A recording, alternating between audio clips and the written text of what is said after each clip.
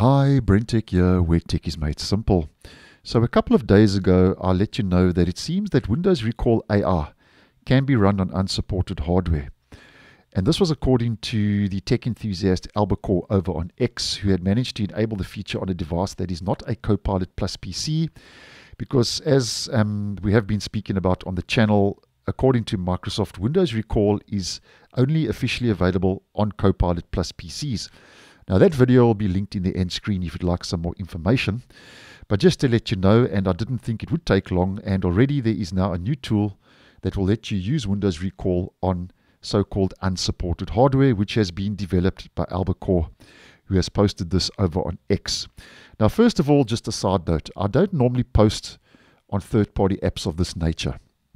But because we have been talking about this quite in depth on the channel, I thought you may be interested, especially if you are tech savvy and have the technical know-how. But I'm not recommending this, and I don't recommend this, especially if you do not have the technical know-how. Now, if we head over to that post over on X, Albacore has mentioned, I built an app that lets you set up Recall without any need for manual registry edits or file patching. It's available over on GitHub. And if we head to GitHub, here we can see it's called Amperage Kit. And if we scroll down, it says Amperage is a console Windows app designed to help you enable Recall on devices that aren't officially supported. Now, here's some important information.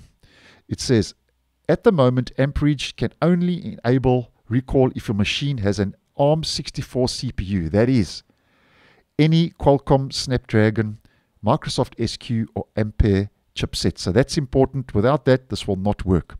Here's some other important information. Make sure that you're running Windows 11 version 24H2 build 26100.712 before continuing.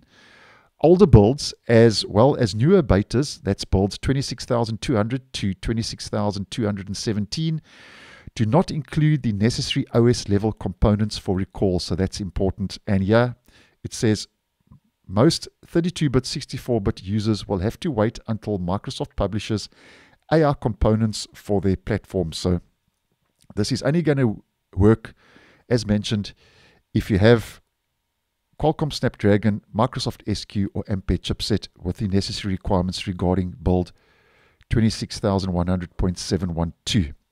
So here you'll get all the information on how to get started. And if we head back to that post over on X, you can also go check out an in-depth post over at Tom's Hardware, which I'll leave down below in the description with that GitHub link, where it'll give you an in-depth overview of what we're talking about in this video. But there you go.